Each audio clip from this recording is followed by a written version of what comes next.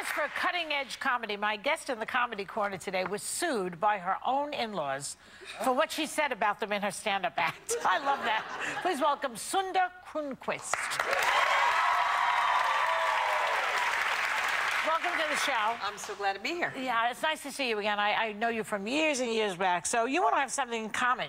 We both marry Jewish guys. Yeah. Yeah, I like a Jewish man. Do you? A tall, skinny one. It's good. Well, yeah. I don't have it that way, but that's okay. He's a nice hairy Jew. He's a hairy Jewish man. Is there any other kind? Yeah. Bald. Well, he's got more hair on his chest than on his head, but that's okay. And I'm black, so I want to cornrow it. I'm confused. Yeah. It's terrible.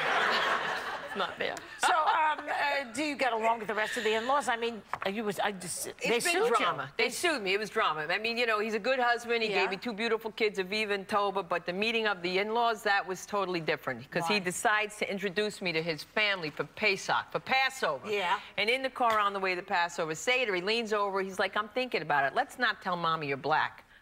I'm thinking that's brilliant. She'll never notice.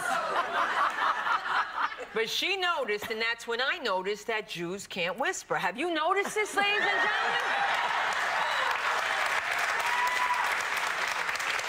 It's amazing because Latinos got it down, you know, "Wepa, que pasa, man," you know, and then, you know, brothers got it down. They could whisper. I don't know what my brother's saying. No, see what I'm saying? That's what I'm saying. You know what I'm saying? But Jews can't whisper. I met Ruthie for the first time. And I said, thank you so much for having me. She said, oh, the pleasure's all mine. Have a seat. Elliot, put my pocketbook away. No, she didn't. Oh, yes, she did, and I heard that. Yeah.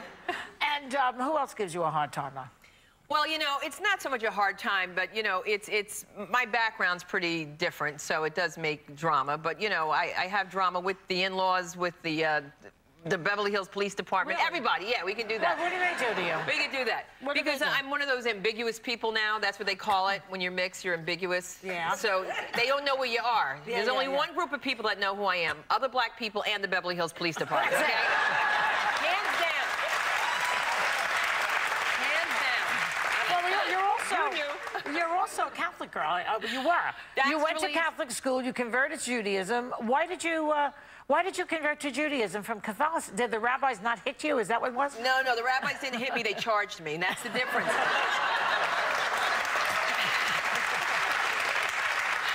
And the Catholic school girls from Patterson know exactly what I'm talking about. Yeah. The nun started it. Sister Bernadine started all the drama. She was like, you know, Sunda, you need to get closer to God. You need to get closer to Jesus. I said, sister, I want to be just like Jesus. I want to be a Jew. That's how it all began, all right? That's how it all began. That was a good start. Because I was very repressed in Catholic school, because the only time you could get loose was in Mass, you know? And I went to school, there was no Sundas or no Joys, you know? It was Eileen, Maureen, Colleen, Chlorine, Florine, Saline. Not us. Celine Dion. Saline is in L.A. What about Celine Dion? So it was a trip, and so the only time they got loose was in Mass, and they would break out, and they would be just like, you know, sons of God, here's holy word, gather around the table of the Lord. And I'm the only chocolate chip in the class, you know? I'm like, yo, you could sing to God, but be a diva. Be like Cher if you have to, but let God notice you, you know? Sons of God, hear his holy word, gather around the table of the Lord. Eat his body, drink his blood. That's where it stops for the Jews. Right there.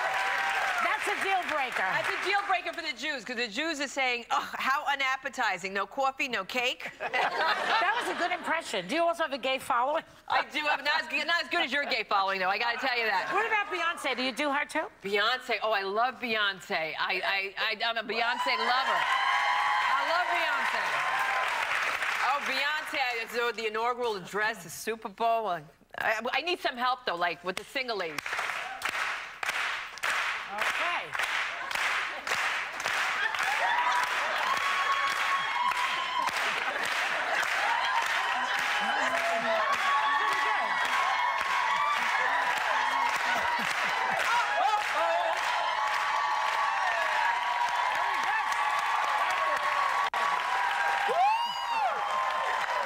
That wasn't so bad, was it?